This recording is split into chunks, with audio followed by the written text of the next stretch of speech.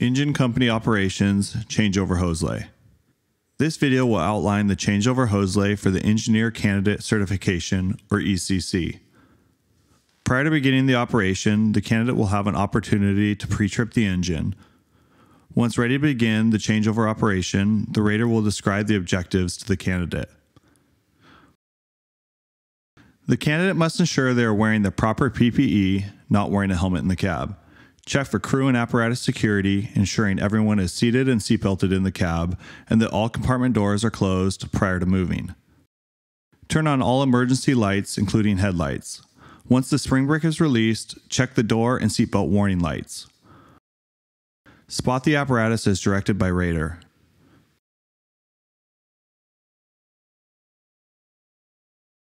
Set the parking brake and the front brake. Time starts. Place road transmission into neutral. This must be done prior to engaging the pump. Shift pump selector from road to pump. Ensure the pump engaged light illuminates. Shift transmission from neutral to drive. Listen for audible indicators signifying that the pump engaged and check both the pump engaged and OK to pump green indicator lights are on. This indicates you are ready to pump. Exit the cab, ensuring to take your helmet, portable radio, and other PPE. Ensure tank to pump valve is open. At the engineer's panel, ensure the green light on pump panel is on and ready to pump. Open radio door, turn volume up to an audible level. Place wheel blocks on the left rear tires. Collapsible wheel blocks locked open in place prior to throttling up. Place forward and aft of wheel blocks in complete alignment with tire and square to tread. Verbally and visually check for firefighter's readiness and signal for water. Return signal properly. Open the correct discharge valve slowly and completely. Deliver correct calculated pump pressure for hose lay. Pump pressure under or over 15 psi of correct pressure is unacceptable and is a critical error. Use the discharge gauge to determine correct pressure reading because of potential differences between the main gauge and the discharge gauges. Confirm correct pressure and water flow with personnel on hand line. Correctly set the discharge relief pressure valve if calculated pressure is below 150 psi. Adjust relief valve counterclockwise until pressure drops to the discharge gauge and amber light comes on indicating the relief valve is open. Listen for bypassing water. Gradually turn the relief valve clockwise until discharge gauge needle is steady at desired discharge pressure and amber light goes off indicating the relief valve is closed and set. If the calculated pressure is above 150 psi, adjust the relief valve clockwise to raise pressure above calculated discharge pressure. Deliver correct pump pressure. Turn the relief valve counterclockwise until pressure drops to the discharge gauge and amber light comes on indicating the relief valve is open. Listen for bypassing water. Gradually turn the relief valve clockwise until the discharge gauge needle is steady at the desired discharge pressure and amber light goes off indicating the relief valve is closed and set. Pull 4-inch hose from hose bed to hydrant. The candidate may bring hydrant spanner now or after returning from the apparatus to make connections.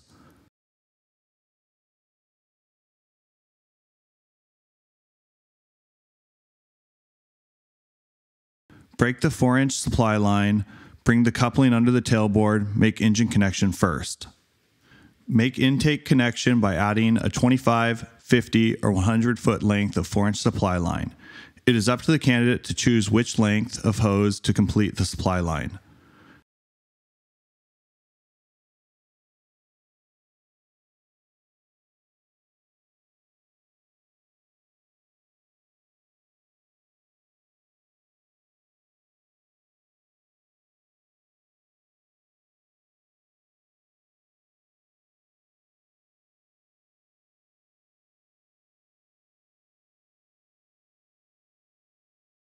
Return to hydrant, make connections, and open slowly.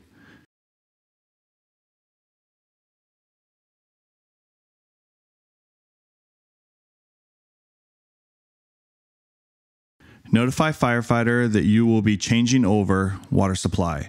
This can be done upon returning to the apparatus and must be stated before changeover is attempted. Bleed air from supply line. Close the bleeder valve when air is removed. This must be done before changeover is attempted. Throttle down to idle. This must be done before opening the intake valve. Open 4H intake slowly and completely. The green light indicates the valve is fully open. Close the tank to pump valve. Note the intake static pressure on the suction gauge. Available flow from the hydrant cannot be calculated at this time. It can only be calculated with an additional line flowing. Deliver correct pump pressure for hose lay. Pump pressure under or over 15 psi of calculated pressure is unacceptable. Use the discharge gauge for reading because the possible differences in main gauge and discharge gauges. Visually check that the firefighter has water flowing. Open recirculation line for pump cooling. Note the residual pressure on the suction gauge. Monitor water levels in tank and fill tank if necessary. This may be done visually or by indicator lights. Ensure the tank is full. Continue with operation after opening tank fill valve.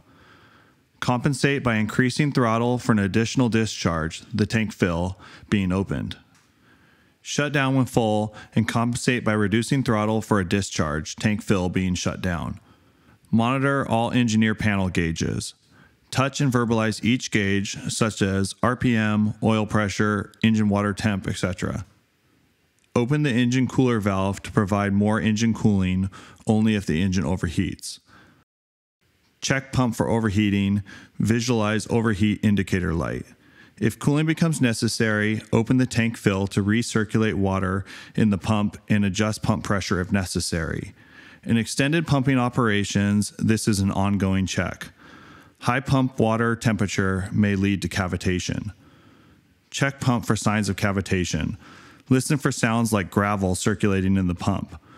When detected, reduce discharge flow by gating down, reduce engine RPM, prime the pump to remove accumulated air and steam.